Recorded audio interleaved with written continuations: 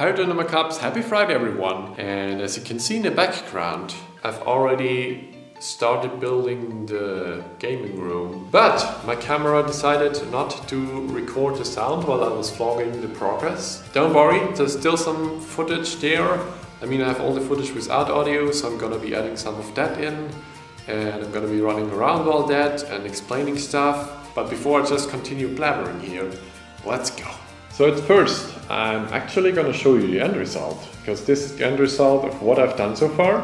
And this is the ground or the floor of the actual gaming room. And we're gonna have the gaming room here on top of this. We're gonna build a wall on top of this and then make a nice little room with the door in it and stuff. And as you can see, I elevated the actual floor of the gaming room, because this is gonna be the floor of the gaming room. This is the actual room floor. And I did this by adding some planks underneath it. Those are the wooden planks I used. This is one of them, this is left, so I got this left over. So when I started, I used the wooden planks to create a frame at first, all around, as you can see it standing here now.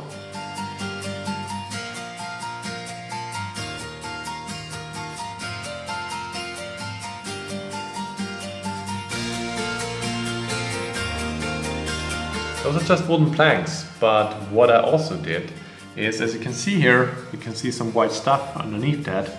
That's some rubber, and that's also some rubber underneath there. And this is the stuff I put on top of it and underneath of it.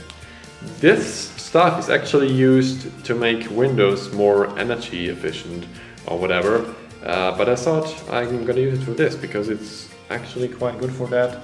It's soft, but it's not too soft. I think it would just be perfect for that, so I used that, yeah. And here is why I did this. I did this to block the sound transmission as good as possible from this floor to the actual floor of the room. So I will have like a room inside the room, which is actually not touching anything in this environment here. But if I would have just put a frame around, it wouldn't be stable. So I've put some extra planks like underneath in different directions and stuff.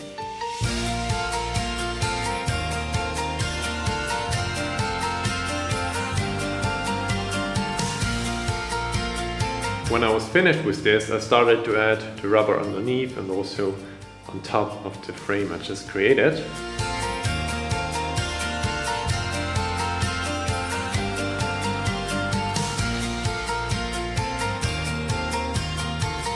And there it was, the wooden frame was done, so the next thing what was to do is to create the floor on top of it. And I used these wooden plates here. I still have a lot of them left because I'm gonna use them to build the walls.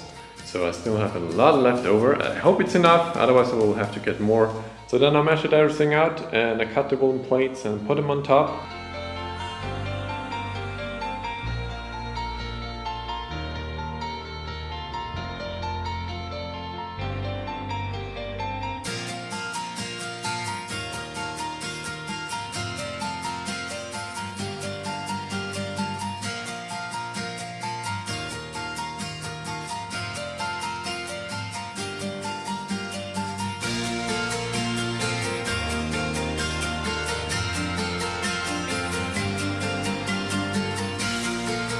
So I was done with that, and then I had the plates on top and I was like, yay, the base is finished. But then I was like, let's try it out. And I stepped on top and it started to bend because I made a really dumb mistake. You can see that there is like this small plate here and it connects to the bigger plate. And what I didn't do, I didn't have anything to assist this connection. So I had to screw everything open again on this side, just a small plate, get the small plate away and assist all of this. So it wouldn't like break if I jumped on it or something. Now it's stable, as you can see, I can just step on it and it's just fine.